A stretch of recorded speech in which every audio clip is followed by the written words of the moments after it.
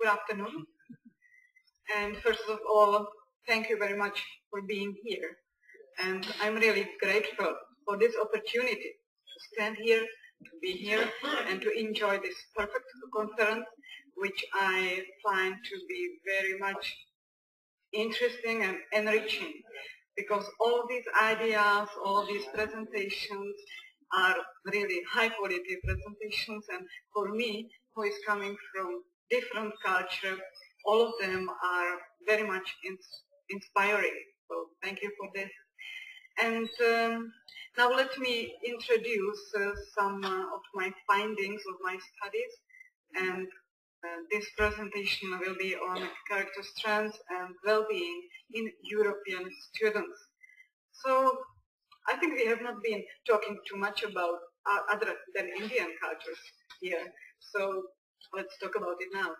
So just first of all, please let me shortly introduce the place where I'm coming from. So I'm coming from Czech Republic, which is a small country in Central Europe. And yeah, this one. And we call the country the heart of Europe, because really it's in the center of Europe. So you can see the globe, and if you fly to Europe, you can see in the middle. So this tiny pink spot, this is the Czech Republic, and it's quite a small country. We have about 1 crore of inhabitants, so it's half population of Delhi. It's really not so much, but we have quite a long history, and we are quite good in research also. So, and we speak Czech language, so that's why I apologize. My English is not perfect, because all of us in Czech Republic speak our Czech language only, and also we teach at a higher school and university in Czech only, not in English.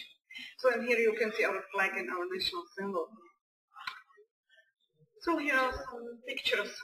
On the left side you can see the castle, the presidency, or seat of Czech Republic. There are many historical monuments, like a beautiful building, and we have also very nice landscape.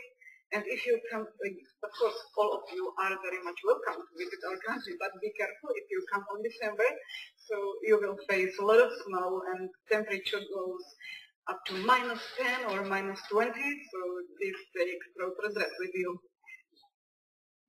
So I'm coming from Masaryk University in Brno, which was established in 1919, and we offer quite high-quality education in 1,400 fields of study at 9 faculties, and I'm coming from the Department of Psychology, which was established in 1926, and we have about 500 students in our master program and also Ph.D. program in psychology, and I myself teach positive psychology, health psychology, and educational psychology there. So now about the study. I think we all agree that character strengths and virtues are really important for happy and successful and positive life.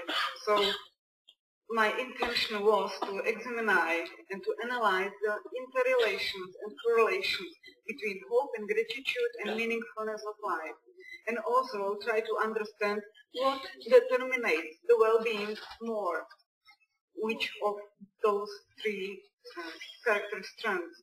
And I also try to compare the results of high school and university school students, just to understand whether there is some difference between age groups, whether the importance of these character strengths is changing during the development. So just very shortly about the background. So hope, gratitude, and meaningfulness we can understand as components of the virtual transcendence according to via classification of virtues suggested by Peterson and Seligman. I'm pretty sure you know about this classification. So, and I understand hope or I follow the concept of hope, the cognitive approach to hope suggested by Snyder, and he suggests that hope is cultivated when we have a goal in our mind, when we have a determination that the goal can be reached, and we have a plan how to reach our goals. And about gratitude, there can be a lot of definitions of gratitude, but I think that one is quite nice, that gratitude is a feeling or emotion or attitude in acknowledgement of a benefit that one has received or will receive. About meaningfulness, we have heard a lot about meaning, very interesting presentation, and we can understand meaning as socially and individually constructed system which endows life with some personal significance. And then there can be more components of meaning, like affective, motivational, cognitive, and others. And psychological well-being, I follow the concept of Carol Reed, which understands psychological well-being in 6 dimensions, like autonomy, environmental mastery, and others, which you see just there. So about our research sample, we had in total 350 students, and half of them were high school students, 30% male and 70% females, and mean age was about 18 years. And we had also 175 university students, 47% of males and 53% females. And data collection took place last year in the Czech Republic. And we used these 4 questionnaires: the Adult Hope Trait Scale, Gratitude Questionnaire, Purpose in Life Test, and Psychological Wellbeing Scale. I think you know most of them. And we used these formal statistic procedures.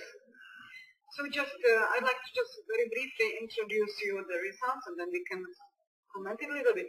So we can see that in high school students, which are in the age about 18, so all of these variables go together. All of them are, between them is statistically significant positive relation. So hope and gratitude and meaningfulness, it really shows that they belong together.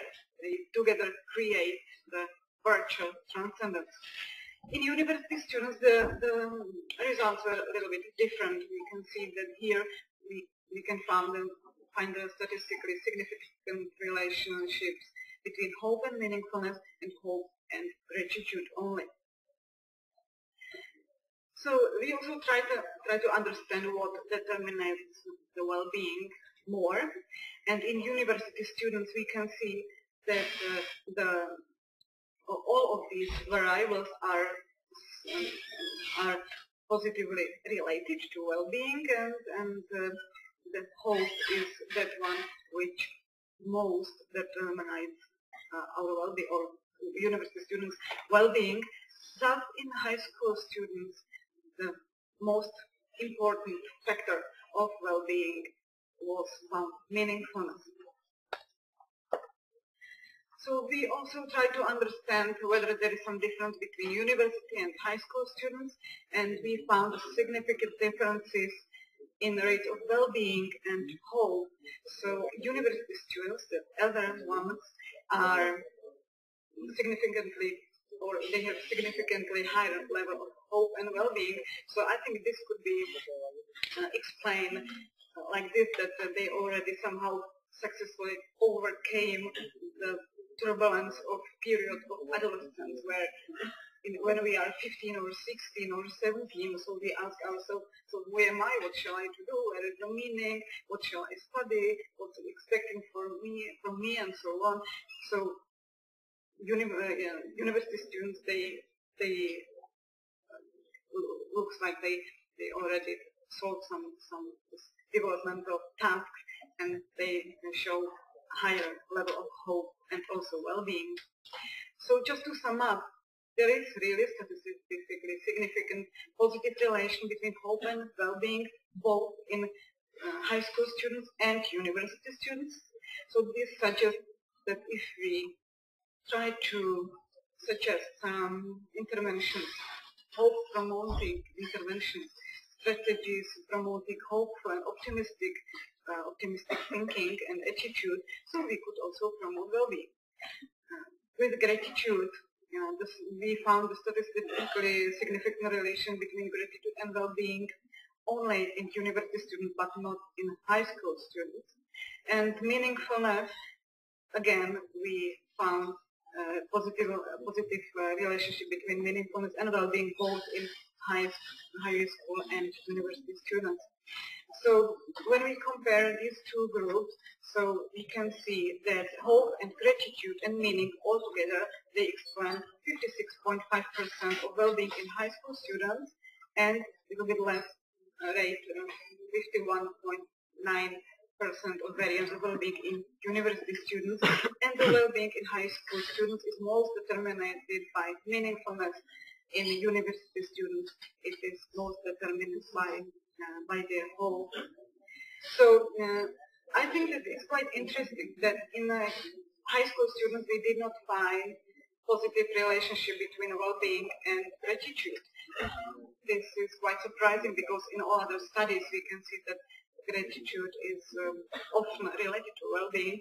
So I have an idea to go deeper to this and ask students, so okay, so what are you grateful for? And so this is the second part of the study, the qualitative one. We conducted a content analysis of respondent answers. We had about 407, not about exactly, 407 high school students, and we asked them the question, what are you grateful for? And we have got about 800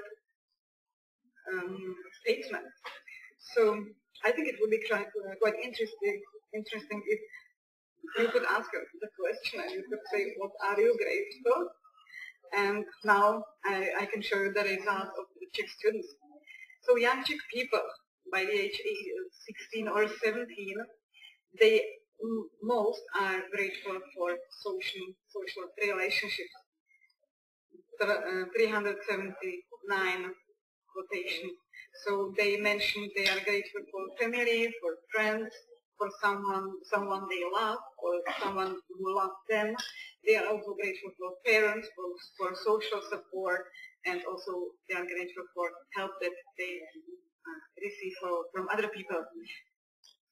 Second position holds environment. This is a large category, and we can understand it way that students are grateful for a home, for good opportunities they perceive that they have in their life. Some of them are also grateful for money, life in freedom, homeland, like Czech Republic. That they are grateful that they live in comfort, that they have enough food, that they can entertain themselves, and that they can have some hobbies. And quite a high number, let's say, is also grateful for education, for experiences that they can gain, and also they show gratitude for good upbringing, for intelligence, for happiness, confidence, and also, here it's quite interesting. Maybe it would not happen in your culture. Just four people from out of 400 mentions that they are grateful for God or something they can believe. So and also the lowest number is show their gratefulness for health or something that helps them to function independently, like or good health.